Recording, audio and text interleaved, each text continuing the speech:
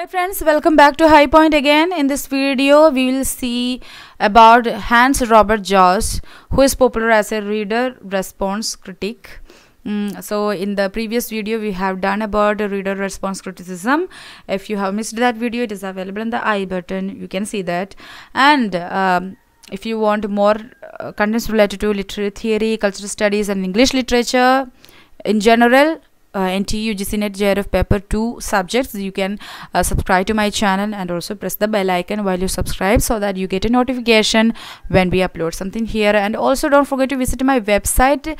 There too we are sharing lot of material. Actually anything and everything that you need to study for NTU UGC-NET JRF available. Paper 2 English literature available in the website. One by one, systematically simplified lectures are available there. You can have the free trial and see what we have provided there.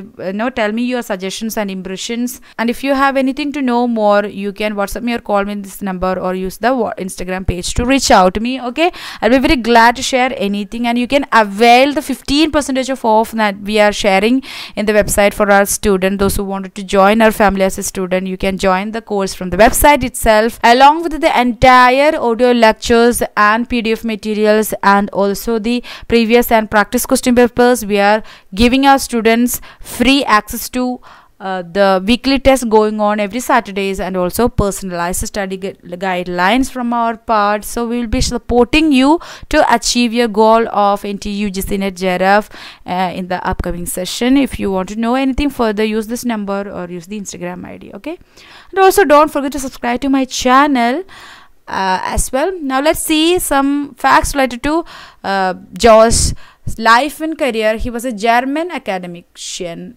So he belongs to Germany, and he is notable for his work in reception theory. So remember reception theory, and he is popular about it. He is notable. Jauss was notable for his work in reception theory, especially his concept of horizon of expectation. See, horizon of expectation, about this particular phrase we have learned already in the previous video, which was an introductory video about the reader response criticism, horizon of expectation. So whenever a reader is approaching a work, there will be a horizon of expectations. According to that horizon of expectation, the reader is going to read.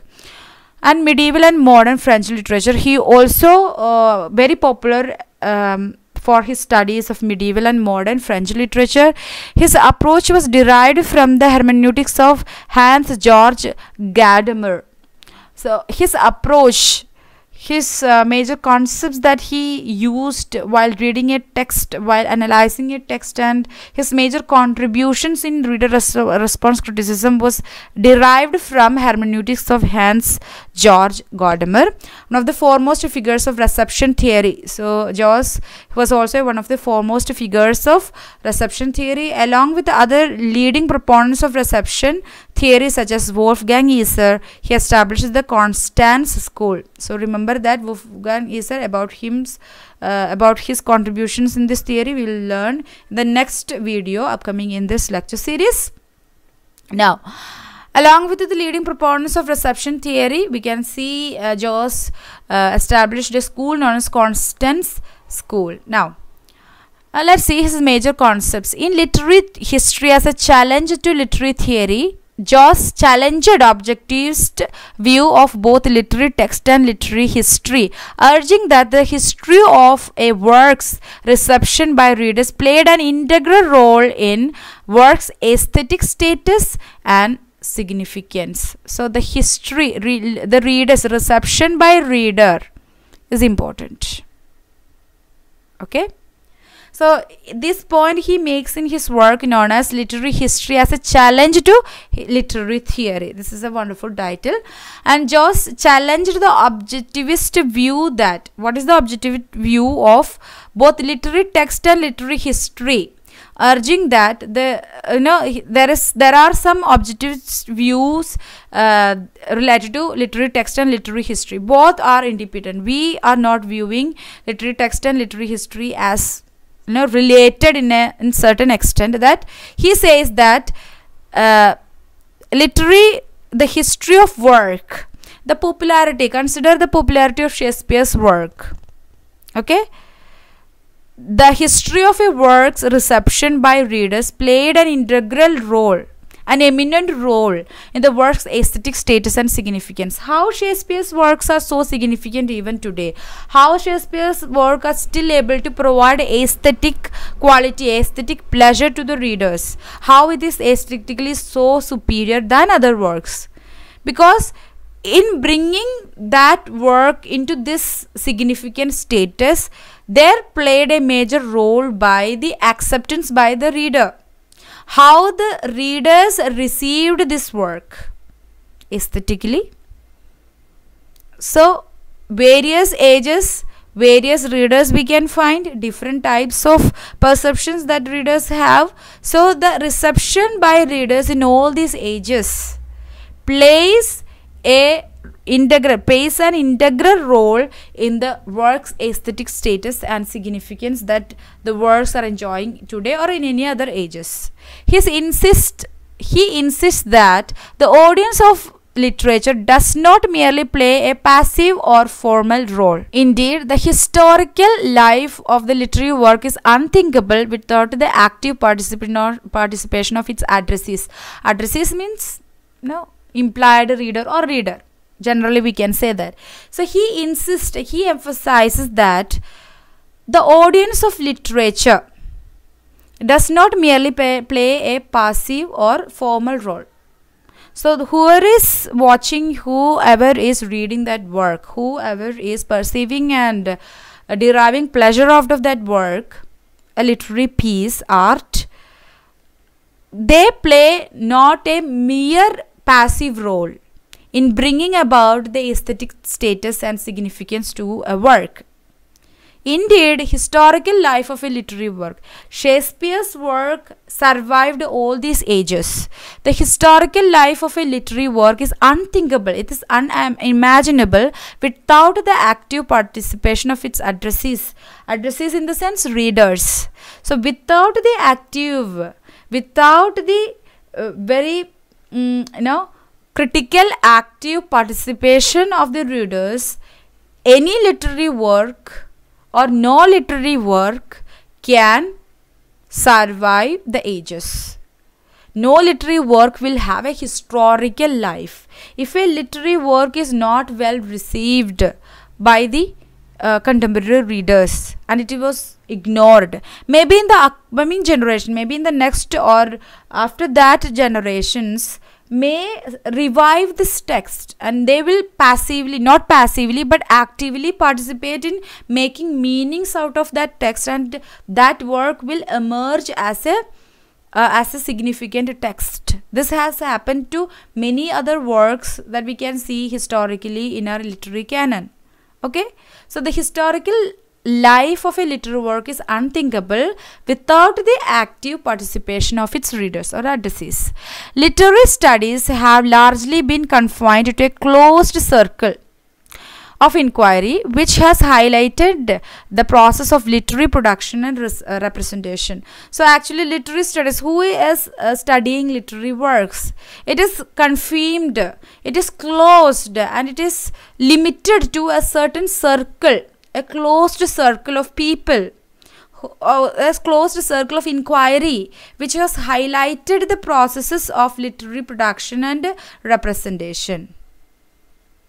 So the people who are related to the literary studies, it is very closed and which is highlighted the process of literary production and representation. This circle must be opened up to an aesthetic of reception and influence if we are to gain a coherent understanding of literary history.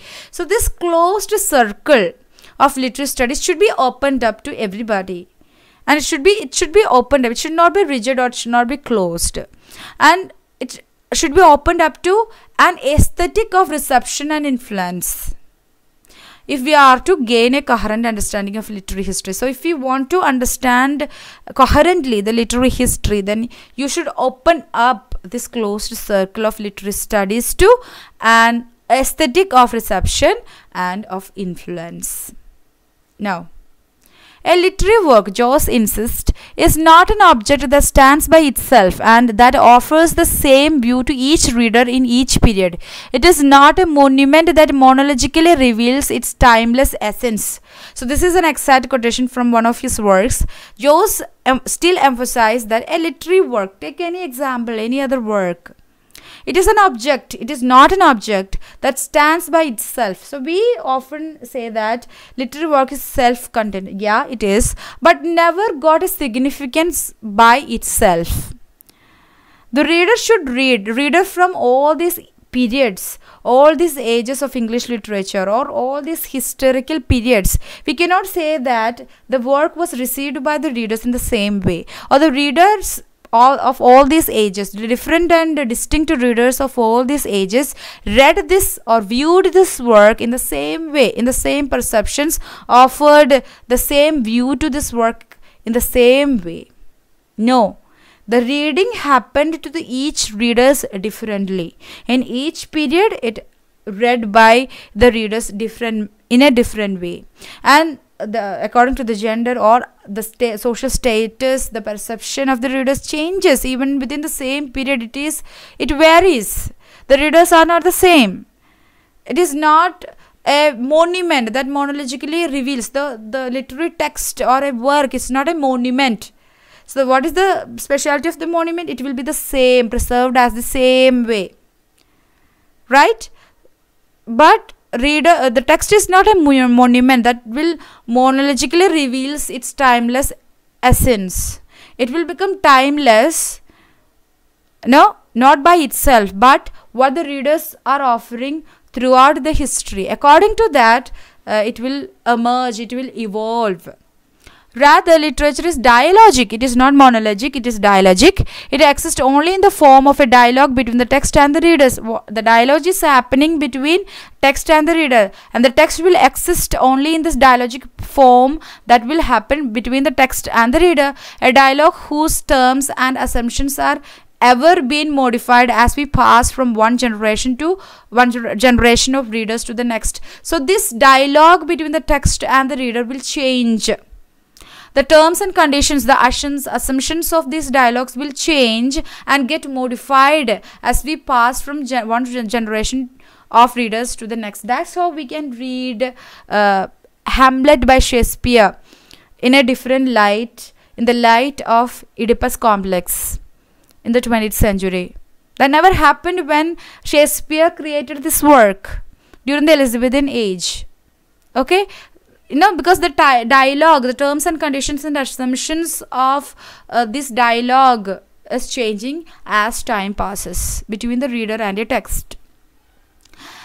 As such, literature is not an object or a thing, but an event that it can exert a continued effect only if readers continue to respond to it. So literature, literary pieces, literary text or work, this is not an object. It is not even a thing, but literary text or work, literature itself is an event, and literature will exist, a text will exist or continue to exist or bring about effects only if reader continue to respond to it. Reader reads it and continue to criticize it and responds to it in various ways.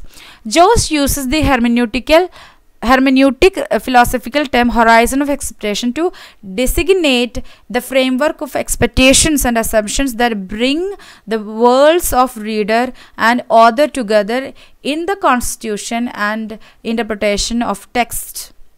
So there is a horizon of expectation. In that horizon, we can see the expectation and assumptions that brings the worlds of reader and writer together. So while a reader is reading a text, there are some expectation and assumptions happening.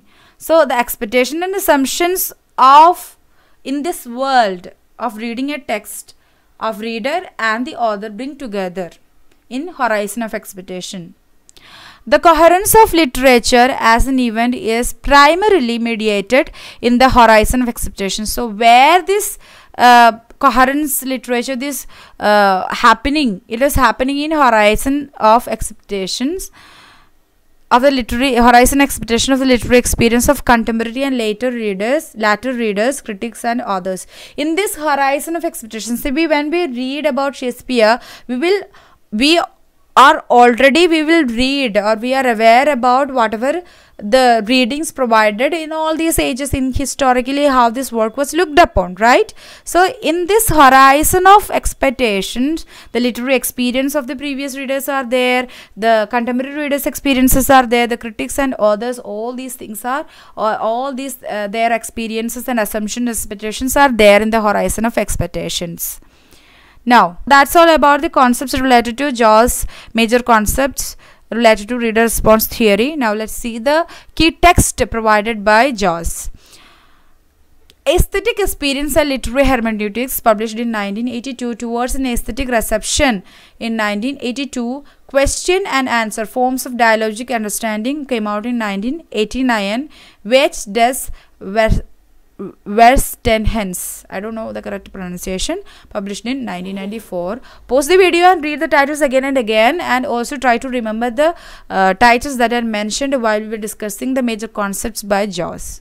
Okay, now that's all about Jauss, the major critic of reader response criticism. I hope this was clear to you. If you have any doubts, don't forget to mention that in the comment section, and also follow me on Instagram and use this WhatsApp number to reach out to me. Don't forget to visit my website. The link to the website is there in the description box. You can click it and go directly to my website and have the free trial and see. If you are interested, you can join the course from the website itself, or if you want to know the free bonuses that we are sharing for our students, you can use this number. Okay, don't wait for the next notification to come. Start learning from today itself. That's all about it. Meet you in the next video. Until then, stay tuned to High Point and be happy, guys, and strive for your best for your next NTE UGC NET JRF English Language and Literature exam. Ta-ta, bye-bye.